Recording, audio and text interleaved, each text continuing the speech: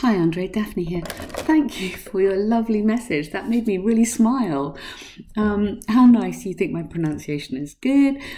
I do have a very English accent. I come from the south of England, so we do. I mean, it's a kind of yeah. A lot of people say it's posh English. I think that's probably not necessarily true, but obviously there is. I don't have a regional accent, I suppose a southern regional accent, maybe, but hopefully I'm glad, most important, that it's clear for you to understand. That's the most important thing. And thank you for your corrections, just had a look through all those, that's brilliant. You're not making lots of mistakes, I don't want you to worry. What you're doing is that you're pushing yourself, which is fantastic, it's exactly what I want to see. You're ambitious, you're really going for it. And because you're going for it, you're trying things, and sometimes it works and sometimes there's just a little error, so I really wouldn't worry. What is important though, having said that, we need to get these greetings absolutely right. So if you're writing, because this is the first thing an examiner is going to look at, if you're writing Dear Mr. Jones, you can have yours sincerely. That's absolutely fine. But if you're writing Dear John, I know you might not know him that well, but you could put regards. Or you could put kind regards, something like that. So that's sort of neutral. That's a little bit more neutral, informal. With a friend, you might put see you soon, yeah, or love, something like that, okay? But the levels of formality are really important. And obviously, if you have a dear sir, then you absolutely have to have yours faithfully. So I'm sure you know that, but just make sure you are super confident with that. Okay, so this very difficult letter to your neighbour. So, dear John, I hope that you and your family are staying safe and healthy. Lovely. I know how much you adore your lovely dog, who indeed deserves all of your attention, but unfortunately I have to let you know that he's been causing some minor inconvenience, absolutely, to my family by continuously barking. Absolutely perfect. Well done. Funnily enough, I had to write exactly this letter to a neighbour of mine last summer, and it made me laugh because I read lots of students' letters on this and I thought, okay, perfect, I'll just copy a student's letter. It's actually quite difficult to write, isn't it, without being offensive. I believe we can solve this issue together in a respectful way, and I'd like to suggest you take him, right, suggest something to someone, but it's in infinitive. Suggest you take him for a walk more often, as he might be too stressed right now by staying at home longer than yes, longer than he used to be. If you're talking about him, he used to be staying at home longer than he used to be. You could put a comma in, used to be comma in here prior to the crisis. You don't have to, but you could because it's quite a long sentence. I'm by no means a specialist, I love that, but your adorable pet might also need to socialise with some other dogs more often. I'm completely open to suggestions. So please let me know what are your thoughts regarding this problem. Good. I mean, you're open to suggestions. It really should be he's open to suggestions. So I would almost say, I hope you don't mind me making suggestions.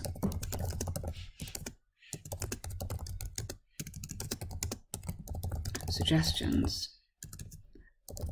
And please let me know. So if you're going to run with this, I hope you don't mind me making suggestions, and please let me know what your thoughts are. Now here you don't need to invert, it's not an actual question. So what your thoughts are regarding this problem. I'm looking forward to hearing from you and hope we can go for a walk after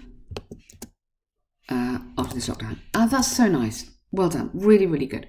And then I would have regards, because for me that suits the style of that letter. Absolutely super letter. Well done. Really, really nice, Andrii. Lovely. Yes, it would be nice to go out for walks. It'd be nice to see real people, won't it? I don't even know where you are in the world. Let me know where you are. Okay, some days, nowadays, most green energy. This is a great essay because what we're looking for here is all this incredibly rich vocabulary on the environment. These are collocations, words which sit together comfortably. There's a lot of vocab in this kind of topic. It is quite popular. And also you can bring this vocab into quite a wide range of essays too, I think. So nowadays most green energy is becoming ever more prevalent. Some argue they reduce costs and are better for the environment. Others believe they're a threat. Okay, discuss both views and give your opinion. So many scientists predict that renewable energy will grow in importance over the next decade as it is more environmentally friendly and safe. Excellent. However, others emphasize its overall inconsistency. Great vocab. Are these words that you've looked up? I mean, they're fabulous. Which makes it unreliable. Which I would just put in a little here, often. Just this hedging device. I mean, sometimes it is reliable, but it may not be. In my opinion, both sides have strong arguments. Therefore, widespread adoption of green energy. I wouldn't go therefore here. I would go although or however. Therefore is better in the conclusion.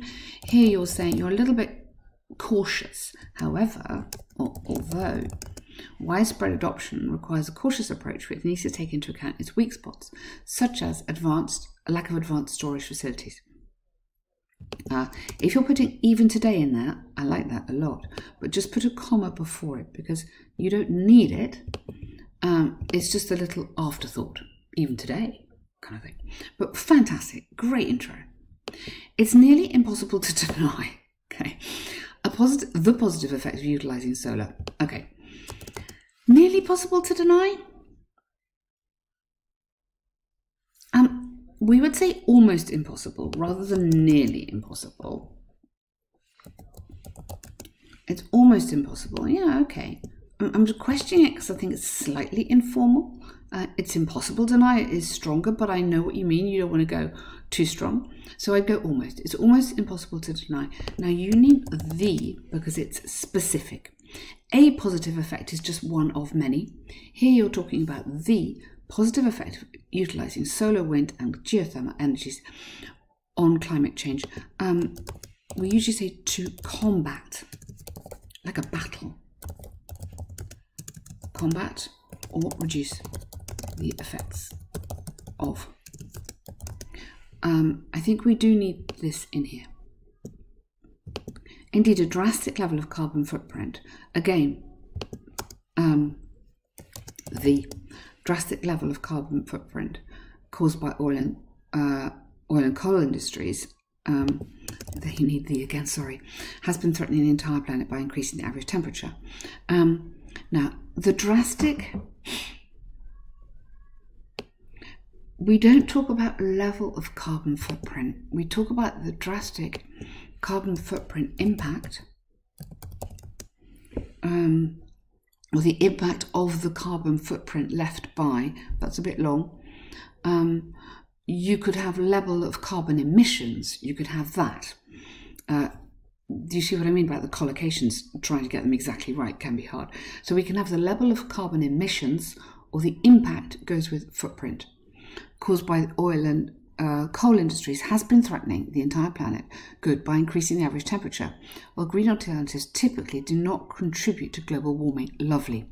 Recent study showed that air quality is significantly superior in the northern adjective part of Europe, where numerous wind turbines were installed in the last decade.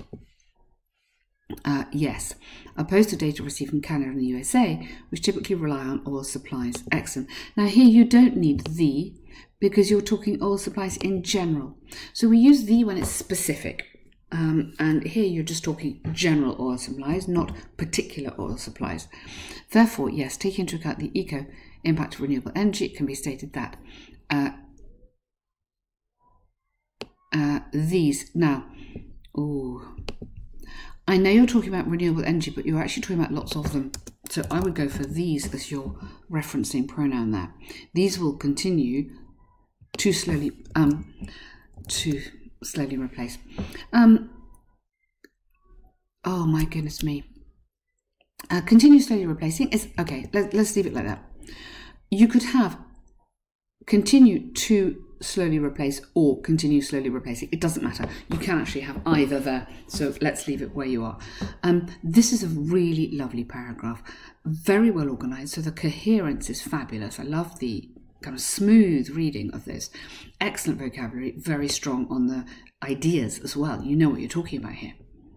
The most common problem with green energy is an inability to store it for a long period without drastic losses. The lack of adequate energy storage. So you could have here this actually. I was talking to another student about referencing the other day. This is lovely referencing. This is referencing as well. So this means referring back to something. Here it's this. Here it's this, inability to store it without repeating it. So this specifically, lack of adequate energy storing mediums, might be surprising because despite the efforts of leading scientists, even the most advanced batteries cannot preserve large quantities of accumulated power cost effectively. Hence, it needs to be used immediately. I'm feeling you're a scientist here. This is like I'm reading a newspaper. This is amazing. Are you a scientist? The Danish adjective government reports that during adverse weather conditions, solar panels and wind turbines cannot completely sustain cities and traditional coal-based. Why don't we get an adjective in here? Overcrowded. Or highly demanding cities. Just because it's a language exam, we may as well get an adjective in there. And traditional coal-based stations have been utilised to compensate the shortage. Good. Therefore, you've got therefore there. So instead of that, you could be there. It could be